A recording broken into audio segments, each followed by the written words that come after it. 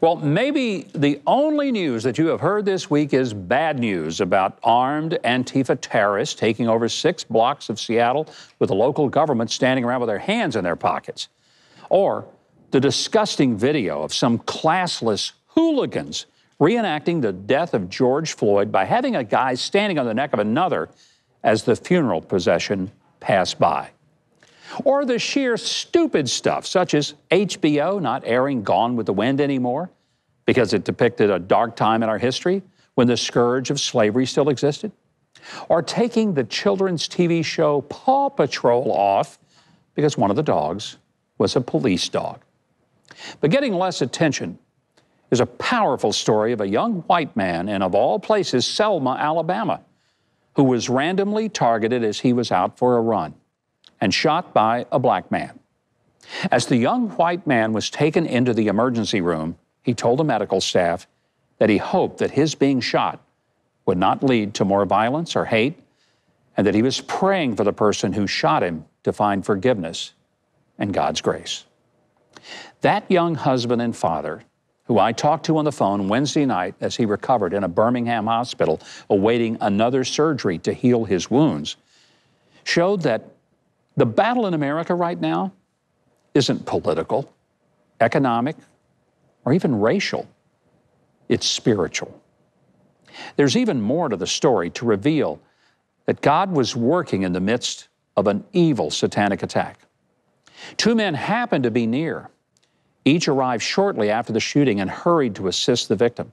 One of the men was white and had been given a tourniquet just 3 days before from a friend who told him he ought to keep it in his truck just in case he ever needed it. At the time, he thought it was a pretty strange gift. 3 days later, his having it saved a man's life. The hero who actually applied the tourniquet was a black man. He held the victims in his arms on the ground and then continued to hold him in an SUV and said scripture over him as they raced to the hospital. The black man was covered in the blood of the white victim, but race was not a factor in his compassion. And as the story became known, Selma did not erupt in violence or riots as it had in the 1960s. It erupted in prayer and forgiveness.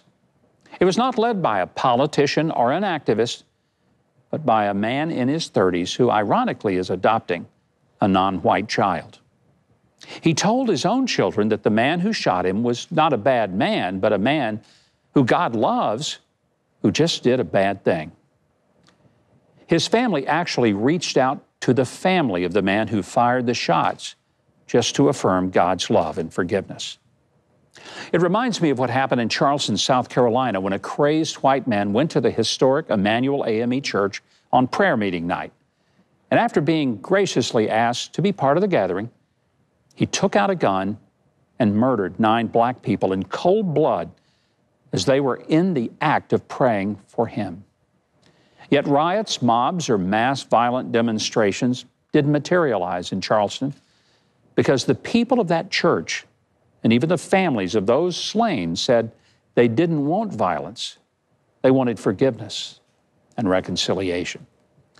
Senator Tim Scott of South Carolina, who lives in Charleston, was on our show to discuss how God intervened to help heal the community. In addition, a daughter of one of the black murder victims was also on our show, you may remember. And she described how she came to forgive the evil white man who shot and killed her father.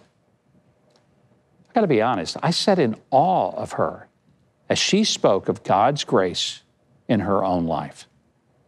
Neither of those stories from Charleston or Selma led to hate-filled mobs, burning businesses, looting stores, or even increased violence.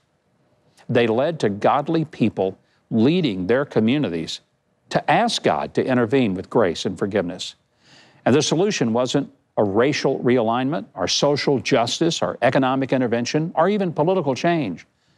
It was divine intervention from which healing came from hurt. I've not shared the young man's name from Selma out of respect for his family and his privacy, but I do have permission to tell his story and to urge people to not be angry or bitter, but to love, forgive, and exemplify the love of Christ. So if America survives these difficult days, it's likely not going to be because of the familiar faces of famous people who lead, but rather because loving, godly people whose names and faces are not familiar to most of us led us by example. Like a black man in Selma who comforted a white man shot by another black man. And we should all surrender to being that kind of Christian who didn't care about the color of skin, but recognize that the color of blood is the same, whether we're white or black. Now, if you're seeing this, I know you've enjoyed that video. I mean, how could you not, after all? So you know what you should do? Leave a like, click on the subscribe button below, and hit the notification bell next to it so you'll always know when I have another video up for you to enjoy.